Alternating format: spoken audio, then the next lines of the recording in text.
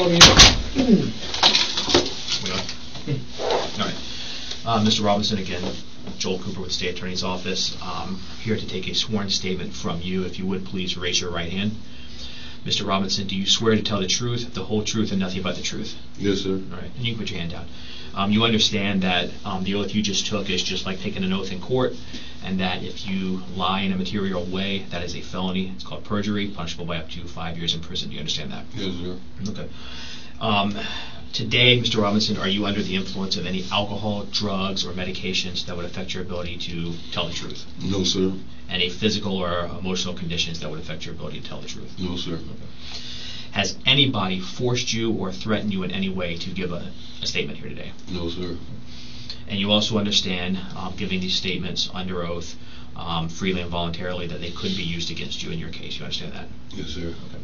Do you need any more time to discuss anything with your attorney, Mr. Rockwell, who's also present? No, sir. Okay. Mr. Robinson, do you have a nickname?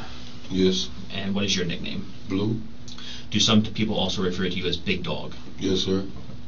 Now, in your case that you have pending involving myself, 20 CF 8261, there are multiple other individuals, co-defendants, that are also pending involving that matter. Is that correct? Yes, sir. And that includes one of your sons, Abdul Robinson Jr.? Yes, sir. And what do you call him? Kareem. Karim? Yes, sir. And that's his middle name? Yes, sir. Does he also have other nicknames? Yeah. Do people sometimes refer to him as Little Blue? Yes. Do they sometimes refer to him as Crazy or K Crazy? Yeah, Crazy K. Crazy K. Okay. Hakeem Robinson is also your son? Yes, sir. And a co-defendant in your case? Correct? Yes, sir. And does he have a nickname? Oh. What do you call Hakeem Robinson? Oh, Keeman. Do all other people also call him Ksoo? Yes, sir. Yes, sir. Leroy Whitaker is another co-defendant. Yes, sir. What is his nickname? Scotty. Okay.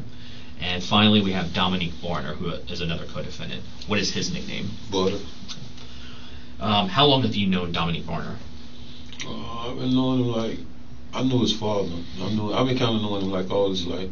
Most of his life? Yes. Did your family also know Butter? And what I mean by that, does Hakeem Robinson know? Yes, sir. Yes, sir. He knows Dominique Barner? Yes, sir. Does Little Blue Abdul Robinson Jr. know Barner? Yes, sir. And does Scotty Leroy Whitaker know Barner? Yes, sir.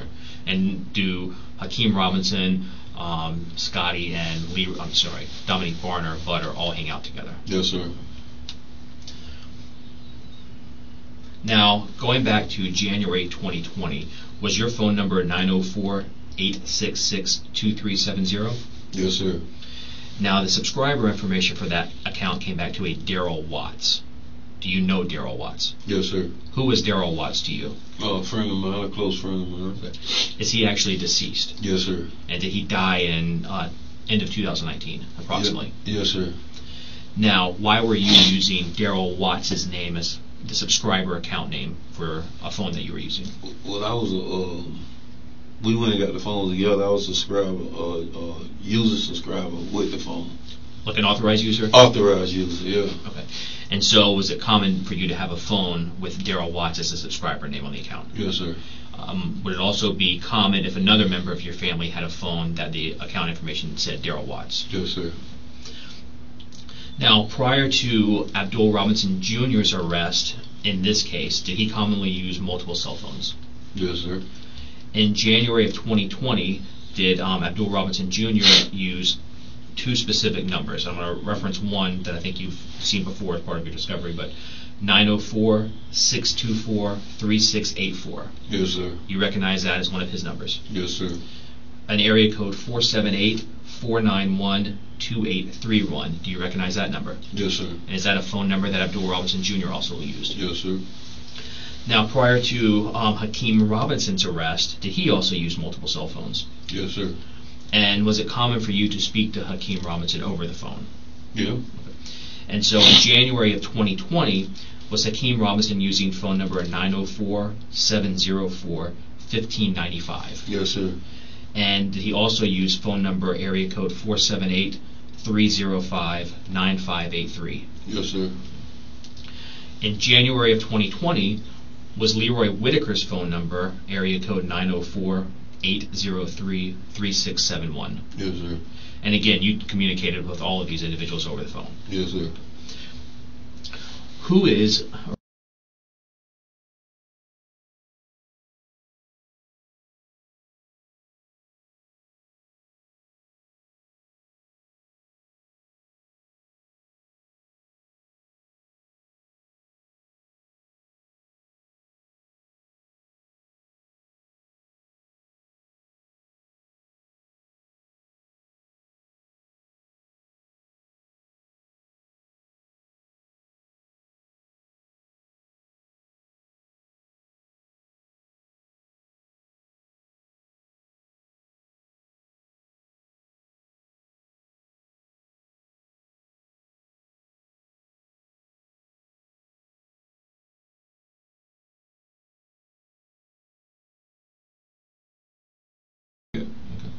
Did he want to find out who was responsible?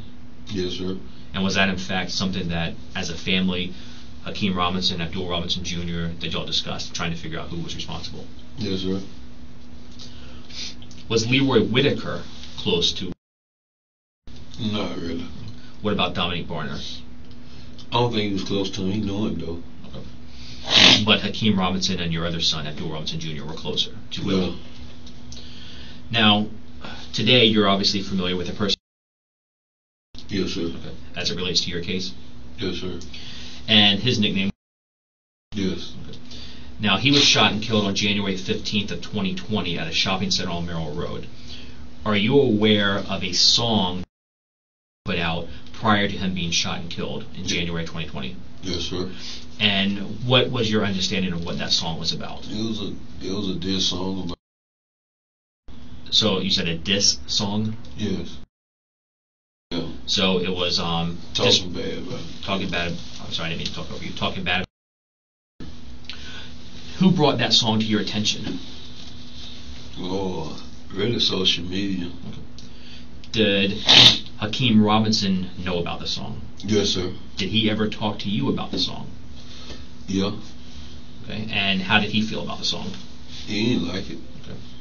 What about Abdul Robinson Jr.? Did he ever mention the song to you? Yes, sir. How did he feel about it? He didn't like it either. Now, going again back to January 15th of 2020, that day, were you called by Abdul Robinson Jr., your son? Yes, sir. And was that from a number that you recognized as belonging to him? Yes, sir. What did he want? He wanted me to go pick up Scotty. Okay. And I know it's hard to just if you can keep your voice up for me. But you said Abdul Robinson Jr. wanted you to go pick up Scotty. Yes. Leroy Whitaker. Yes. All right. Did you also get phone calls from Leroy Whitaker? Yes, sir. And what did he want? Telling me where he was at to come pick him up. Did he tell you if he was alone or did he have anybody with him? No, he said him and Buddy was together.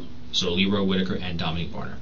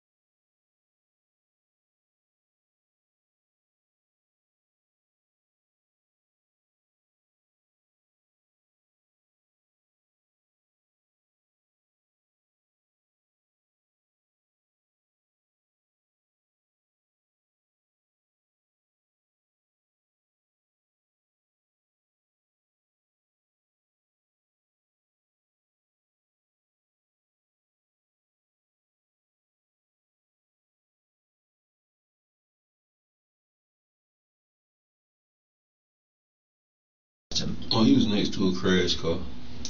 Did that car crash? Was it on the street or in a yard? Do you remember? It looked like it was kind of like in a ditch or a yard. Yeah, it looked like it might have been in like a ditch or something. So was that near a house? Yes. Like in the front yard of a house? Yes. And you drove past that.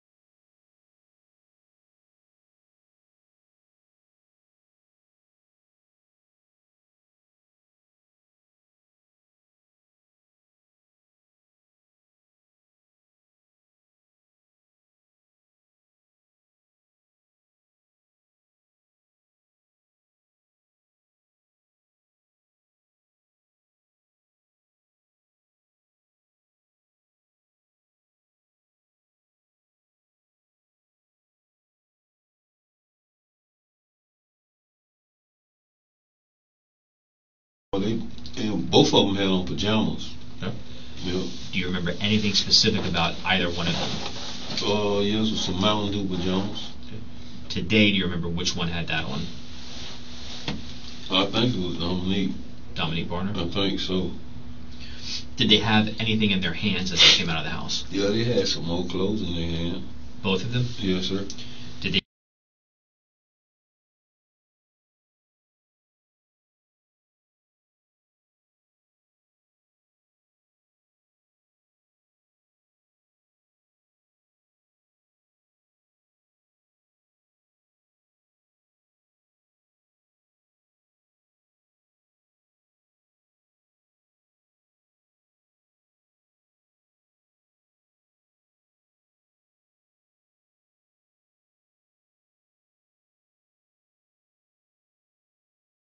immediately concerned for anybody else? Yes, sir. And who was that? Keeman. And that's Hakeem Robinson. Yes, sir. And why were you concerned for Hakeem Robinson? So I know that's they little friends circles, and he wasn't there. It was just them. And so is it common for Hakeem Robinson, Leroy Whitaker, and Dominique Barner to hang out together? Yes, sir. And so when he wasn't there, you were concerned for what might be going on with Hakeem Robinson? Yes, sir. Did you express your concern to Leroy Whitaker and Dominique Barner? Yes, I kept asking like, where Hakeem at? Or Hakeem, where Hakeem at? I kept asking like, where Hakeem at? And that's when they finally told me he jumped out the car and ran another way. Okay. And I'm going to ask you just to be careful with your hands in your mouth just because of the recording. Who told you that, did both Leroy Whitaker and Dominique Barner talk to you about the car that crashed? Yes. Okay. And what you mentioned just a moment ago that they said Hakeem Robinson got out of the car. Yes, sir. Tell me specifically what, did Dominique Barner say that to you as well? Both of them said it. Okay. What do you specifically remember them saying? That they crashed the car, the police chasing them, and Keeman jumped out the car. They went one way, he went another way. Did they say whether or not Hakeem Robinson, Keemy, had anything with him when he jumped out of the car? Yeah, they say he had a gun with him. Did Leroy Whitaker and Dominique Barner mention to you if anything had been left behind in the car after it crashed? Yep, they said they left a gun in the car behind. Okay. And did Leroy Whitaker and Dominique Barner tell you anything about what may have transpired or was going to transpire before the crash? Before the let me rephrase that. Before the car crashed, did Dominique Barner and Leroy Whitaker say anything about what someone in the car maybe was going to do as they fled from the police? Oh yeah, shoot at the police. And who was going to specifically be the one shooting? Keeman. And hearing all of that information, were you still concerned for? Yeah. I was very much concerned. In addition to that information, did you learn about being shot and killed? Yes, sir. And who told you that? Scotty explained to me that it was a guy that got shot. It was a little while back before this situation at a gas station that made the song. So Leroy Whitaker was explaining to you it was a person that had been shot once before? Yes, sir. And who shot him the time before? He did. Scotty? Scotty. And the reason was because of a song that he put out? Yes, sir. Right. And so when he told you that information, were you aware of who this person was? Yes, sir.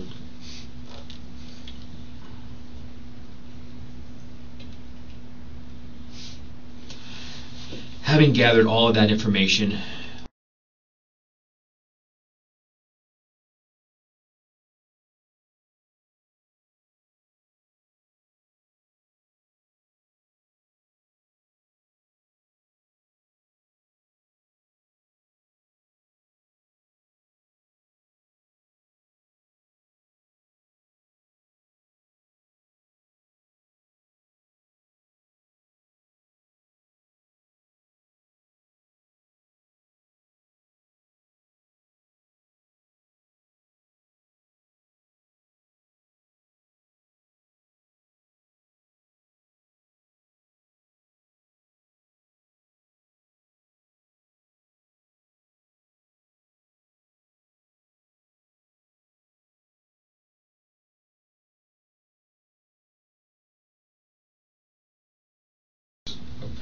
and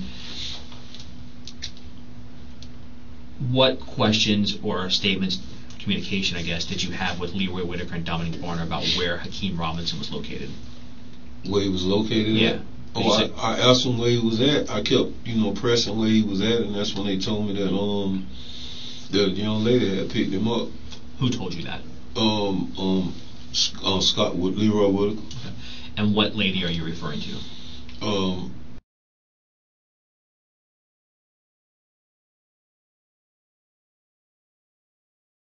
It was your understanding from Scotty that he picked Hakeem Robinson up. Yes, sir.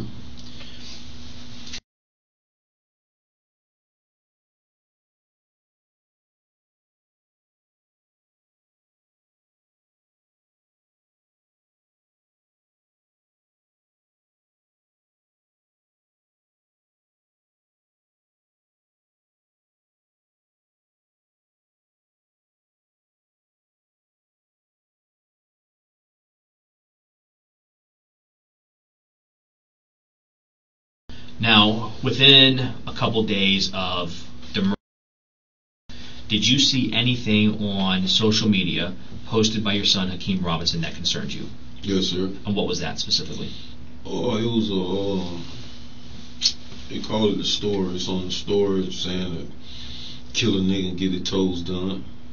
And was that depicting Hakeem Robinson? Say what? Did that, you said it was on the story, was that like Instagram Yeah, story? Instagram story. And was that something that was posted by Hakeem Robinson? Yes, sir.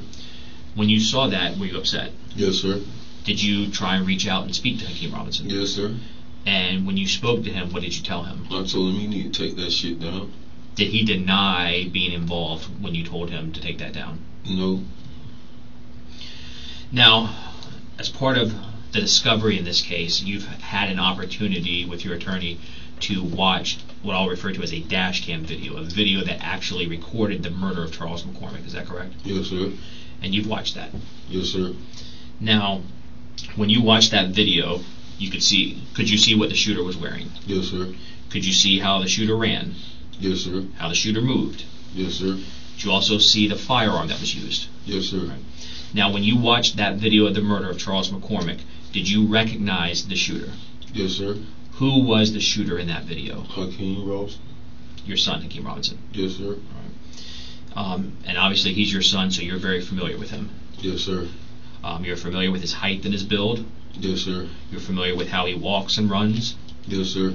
You've seen him move in music videos. Yes, sir.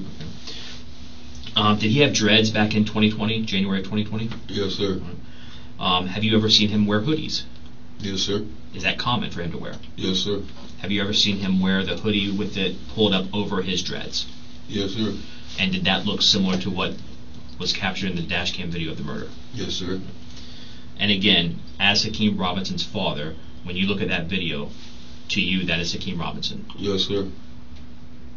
When you watched that video, was there anything about the clothing that also stood out? No, it was the shoes, though.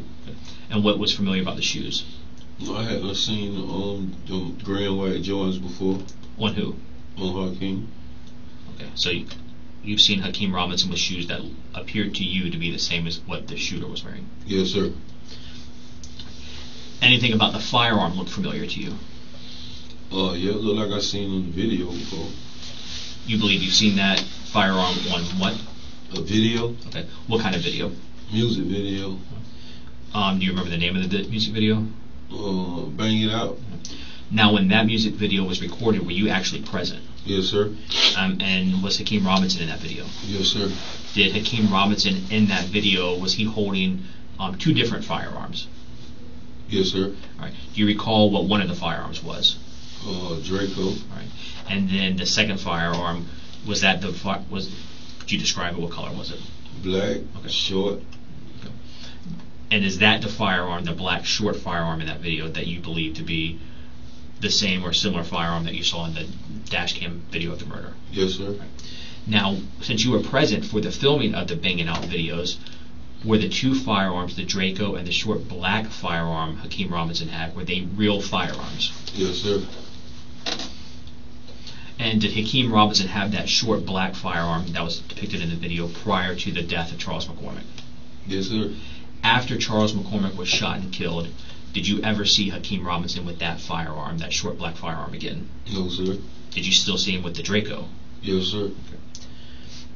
Okay. Now, during this case, Abdul Robinson Jr., he was arrested last, correct? Yes, sir. Prior to him getting arrested, was he aware that there was an arrest warrant outstanding for him? Yes, sir. Right. And once he was aware of that, did he flee Florida and go to another state? Yes, sir. And he was trying to hide from law enforcement? Yes, sir. Do you also know a person?